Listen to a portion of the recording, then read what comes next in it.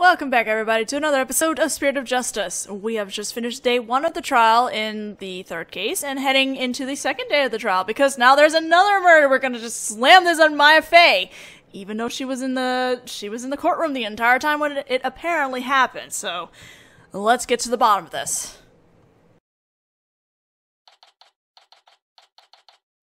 Ugh. What do I do now? I can't believe Maya and I were actually found guilty.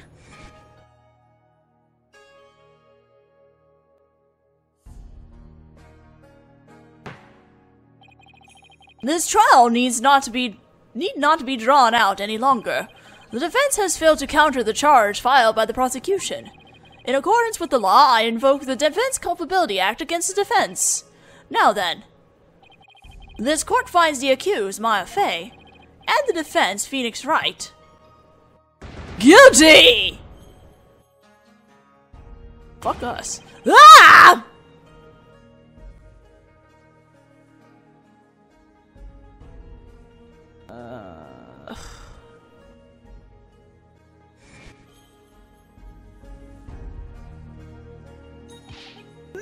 Mr. Wright!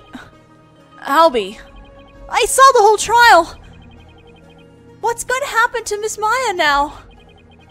I'm worried about that too. But right now...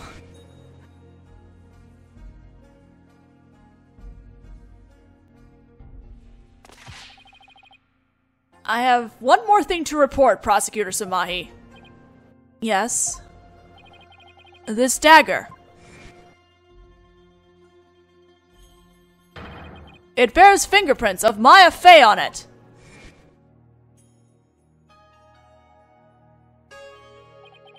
Right now, I need to focus on the next trial. The murder of Acolyte Zealot, right?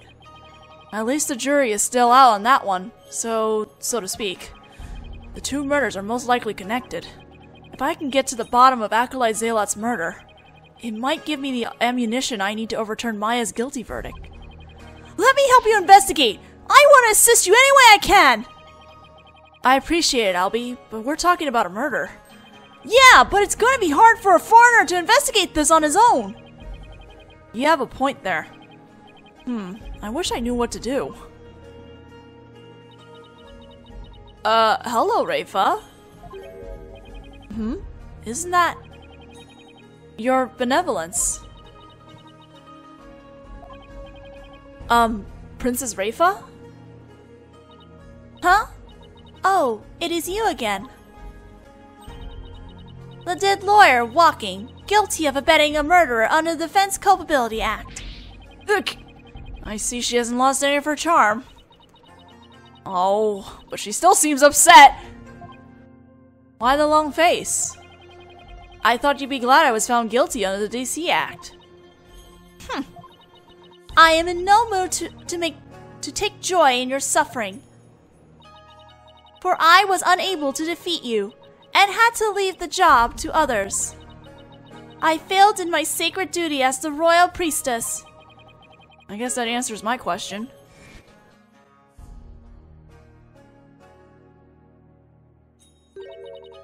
Have I misunderstood? The voice of the Minama, yet again. This cannot be! Such dramatics. This girl. All I did was defend my client.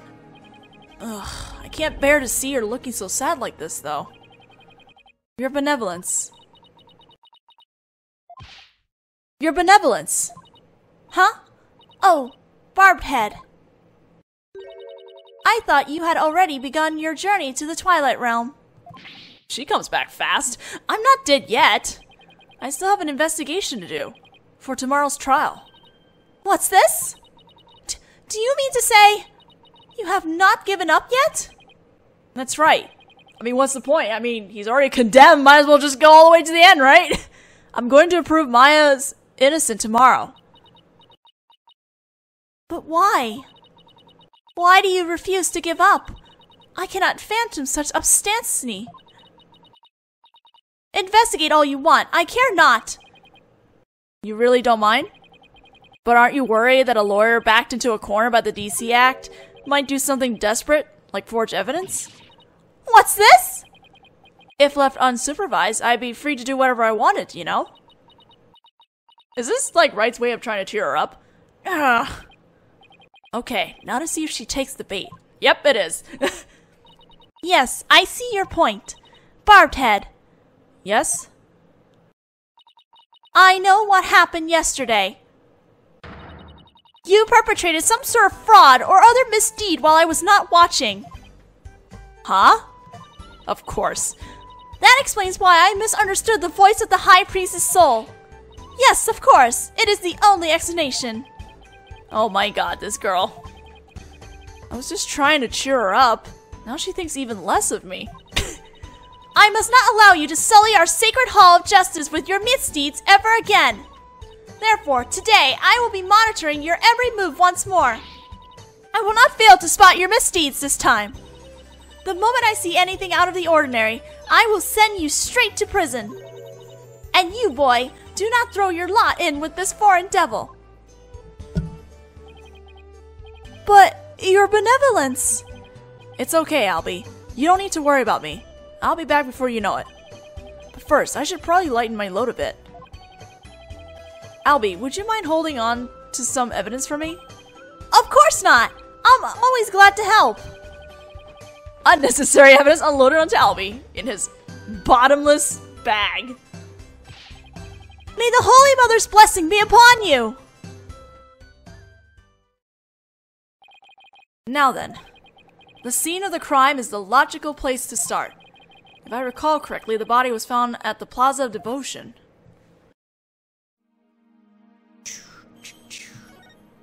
Let's talk. That boy has grown far too close to you. He will require re-education if he persists in befriending lawyers. Re-education? What exactly does that entail? First, he must meditate upon Lady Kira for 48 hours in a prayer pose. How is that re-education? Sounds more like torture to me.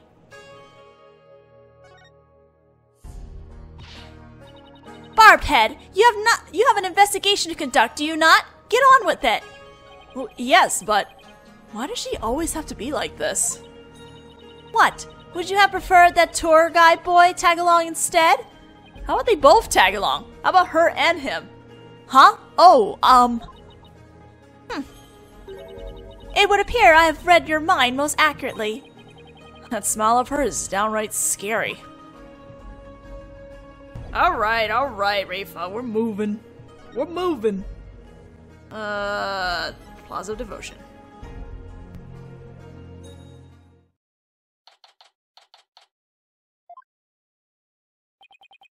Looks like the police already finished their investigation.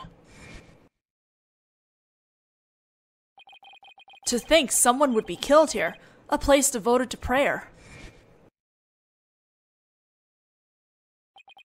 A body outline and flowers? Did someone leave them here in memory of the deceased? And there's something different about the prayer flags today. As the High Priest's disciple, Acolyte Zealot was utterly devoted to his training. The first High Priest, and now his devoted disciple. Maya Fey will pay for this. As I keep trying to tell you, Maya has nothing to do with any of this. And you can prove this. How? What do you think I'm doing here? Gathering dirt and dust for the trial? You and your smart mouth. This is precisely why you and your lawyerly ilk are so reviled. Hey, Mr. Wright! What up, Emma? We totally need you. Emma! It's that detective from your country again. Oh! It's the princess! You seem displeased that I'm here. Oh, no, don't be silly.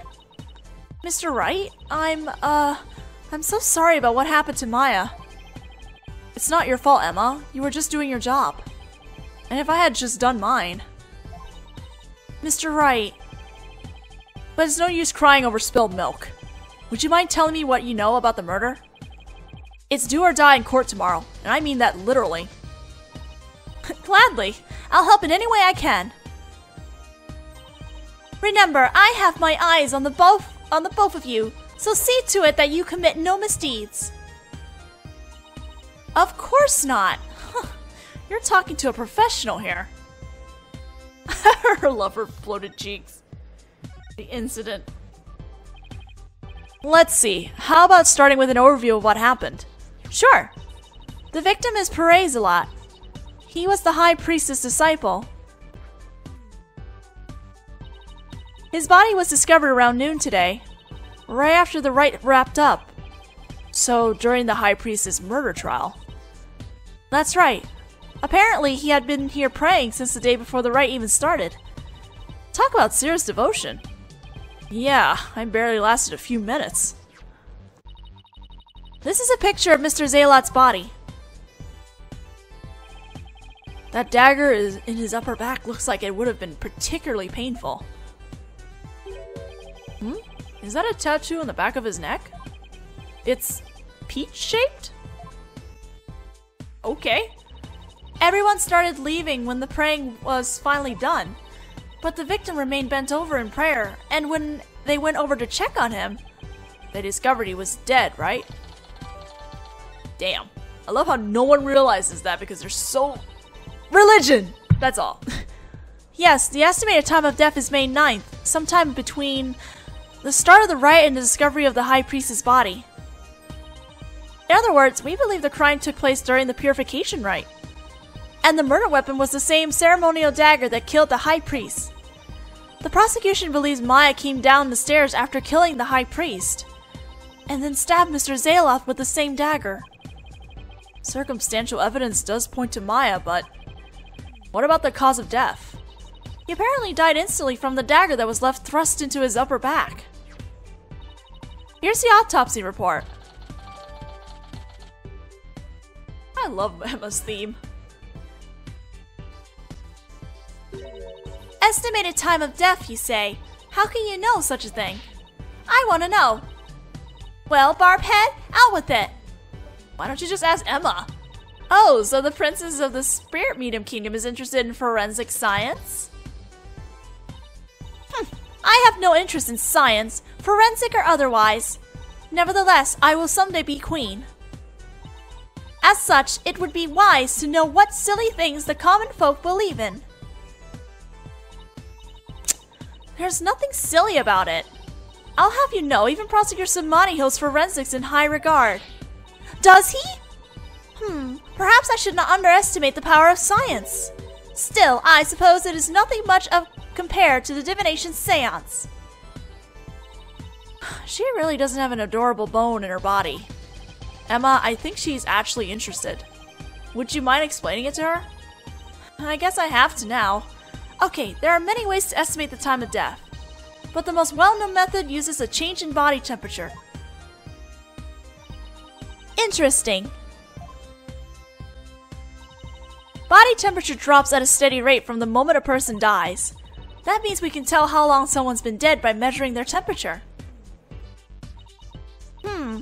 I see. That is quite enlightening.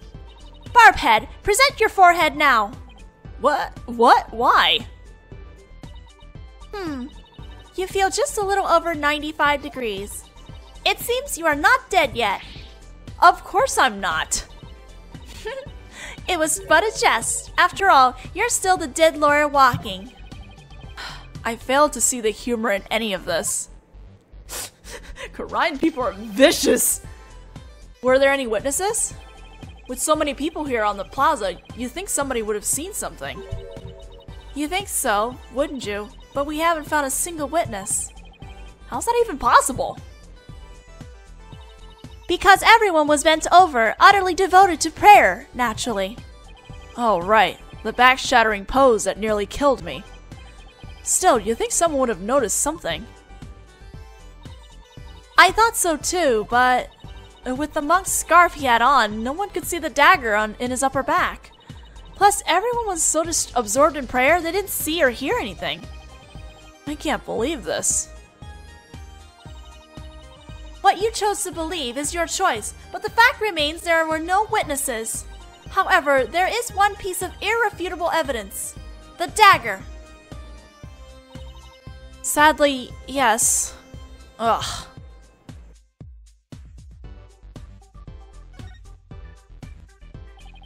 Could you tell me about the murder weapon? The killer used the Warback dagger, the legendary weapon of Lady Kira. It was discovered impaled in the victim's upper back. The accused's fingerprints were found on the dagger, were they not? Yes, they were.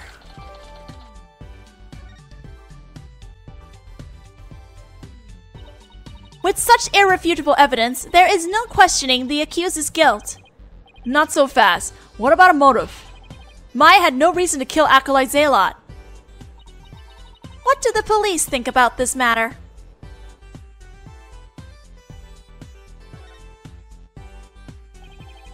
Maya had no reason to kill Acolyte Zalot. So you say, but let us now hear what the police think about the matter. The police believe Maya is the Lady Kira figure who has been battling the rebels.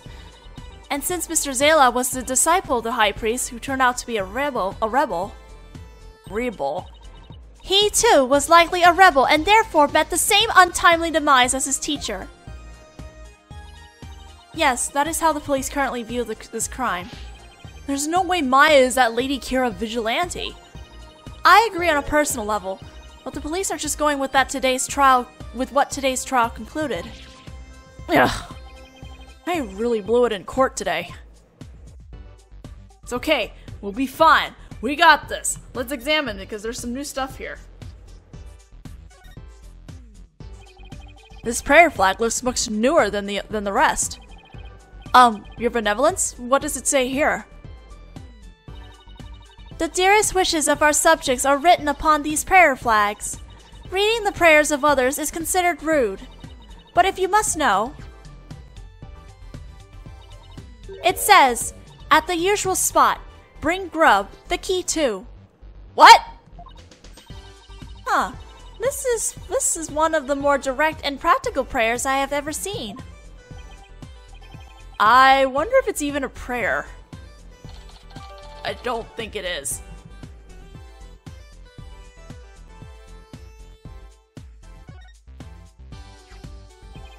So these flowers were left here in memory of Acolyte Zalot. What are they called? They are known as Namanda, and they are given to express sorrow when a life is lost. It seems offering flowers in memory of the dead is a universal practice.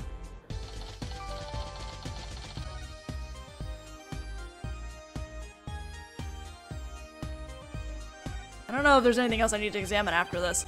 Acolyte Zalot died, bent over in prayer. There's no trace of blood on the ground, though. The fact that there's so little bleeding could mean it was a single stab to a vital point.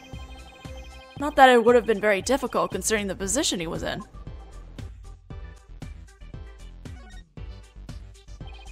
Acolyte Zalot was killed in a prayer pose. With his head bent over like that, the last thing he saw must have been this rug. It is a prayer rug woven by devout monks. May the Holy Mother's blessing be upon his departed soul. It's strange that there's no bloodstains, though. Was this a crime committed at a different location? Perhaps it was so cold his blood froze, or perhaps it was absorbed by his vestment. It is pretty cold.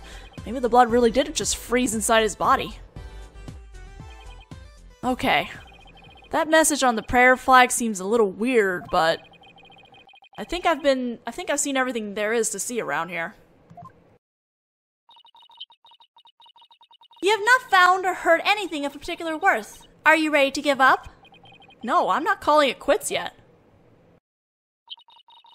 Does it look like you have any hope of winning, Mr. Wright? Emma, I can't really say at this point. All I know is I have to keep investigating. What are you two sneaks up to? I would advise you to get back to work if you are done here, Detective.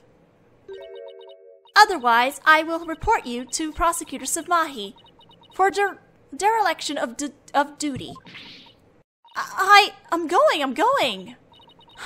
Well, see you later, Mr. Wright, and good luck. Thanks, Emma. Much appreciated. I should really pay a visit to everyone and every place connected to this case.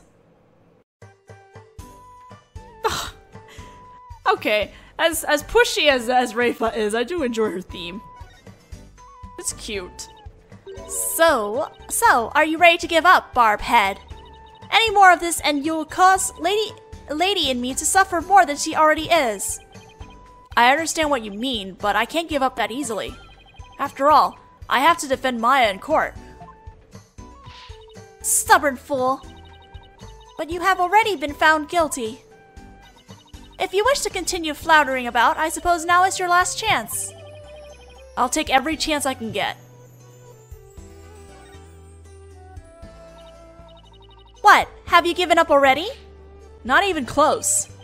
Still, it does feel like I'm barely treading water over here. Water?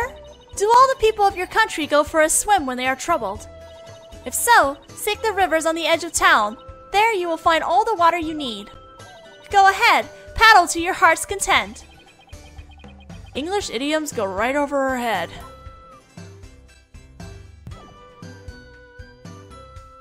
She's so cute.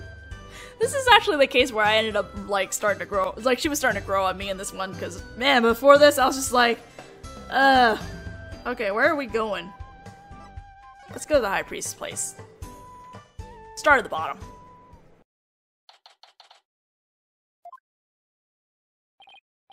Hello, I'm sorry to bother you again, but... Oh, it's you. Barbhead! You are not contemplating casting suspicion upon Lady Believe, are you? She lost her beloved husband, and now Acolyte Zealot, who is like a son to her. Of course I'm not. But since she was close to both victims, I wanted to hear what she has to say. Very well. And then there's the fact that Lady Kira didn't attack Miss Inmi. That probably means she isn't a rebel. Is this about poor Pare? Well, I'm sorry, but I don't think I can talk about that right now. But what about Maya? She's innocent. Maya? I heard she was found guilty. First my dear husband, and now Pare. Mrs. Inmi, you don't really believe that Maya is the killer, do you? I don't know. But that was the verdict. So what else can I believe? What am I to do? The verdict was already reached in your husband's case, but the truth of the matter is yet to be found. How can you be so sure? Because I believe that Maya is innocent. That is all I have right now. My faith in her. So please, help me understand what happened. So you're defending her based solely on faith, even though you'll be punished for abetting the accused. That's right. All right then. Your faith has moved me. I will tell you what I can. Are you sure about this, Lady Believe? My lovely wife is also a devout follower of Koreanism. As such, she is not one to make light of another's faith. But if I find that you have lied about your faith in Maya Fei's innocence, I shall curse your entire family and all your disciples for the next 8 generations.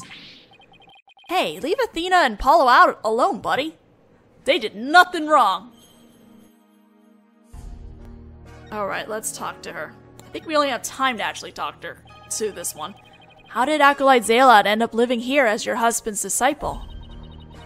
About 2 years ago, while my husband was at a spiritual retreat in the mountains, he came across Pare collapsed on the ground.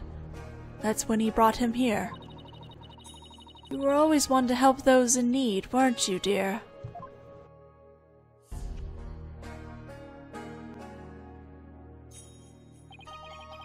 And he'd been living here ever since? About 2 years ago. That's around the same time Maya arrived in Korean. Yes, he was born in a poor village and had nowhere to call home. My husband felt pity for the boy, so he took him in as his disciple. But not only as his disciple, he was like a member of our family too. I see. If this is where Acolyte Zealot lived, there might be something I could learn about him lying around here. Okay, I guess I still do have time. So let's start examining around here. What are we doing? Let me see if I can examine. Oh. Was that picture there before? I was gonna examine the picture next to it, but this was new. A photo of the High Priest, his wife, Acolyte Zealot, and Maya. Since Maya's in it, it must have been taken the day before the rite. I should ask Mrs. Inmi about it.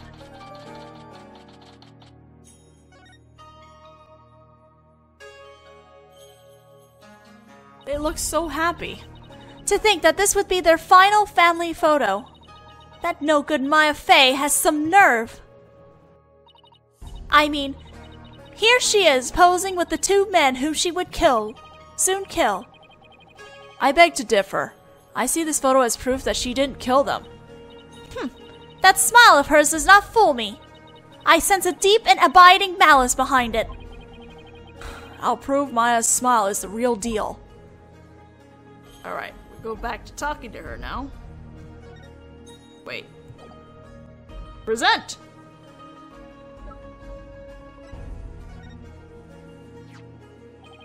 Can I ask you about this photo? It was taken during the Feast of Blessings, the day before the rite was held. The Feast of Blessing? Would you mind telling me a little more about it? Okay, this one I will finish then. This photo was taken during the Feast of Blessings. The Feast of Blessings? Yes, it is forbidden to eat during the days of the rite, so the day before it's performed, we enjoyed dishes full of ginghil, and herb. Ginghil, an herb known to strengthen the body and mind. You love the ginghil-based dishes I make, didn't you, dear? Ginghil? I heard you can go 3 days without sleeping after eating some. Yes, but many foreigners don't care for it because of its strong smell. Our customs say that these dishes can only be eaten the day before the purification rite, and only between noon and 3 p.m. That's pretty specific. Is it because the smell is too strong? A very good guess indeed.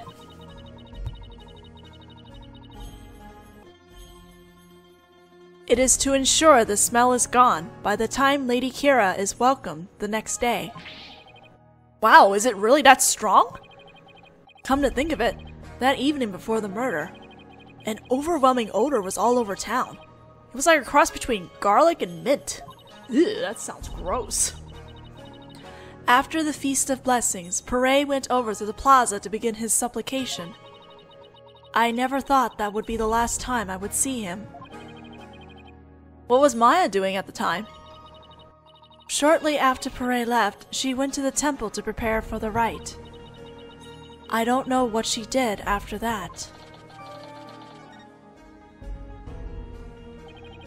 So Acolyte Zealot went out to pray the afternoon before the rite. According to the newspaper. On the day before the rite, the plaza was so cold the whole place had ice over. Pare always prayed a lot.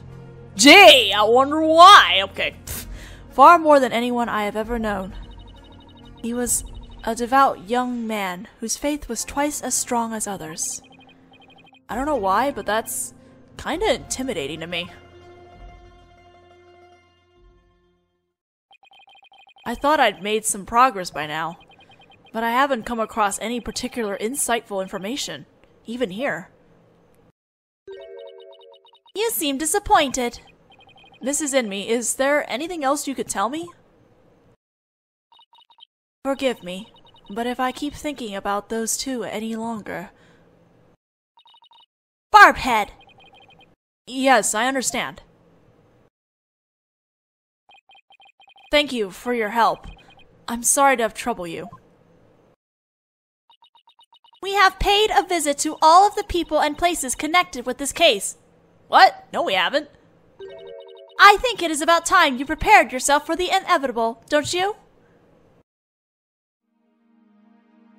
No! Anyway, I think we're heading to the detention after this, since I guess Rafa says that's all we needed to do, but whatever.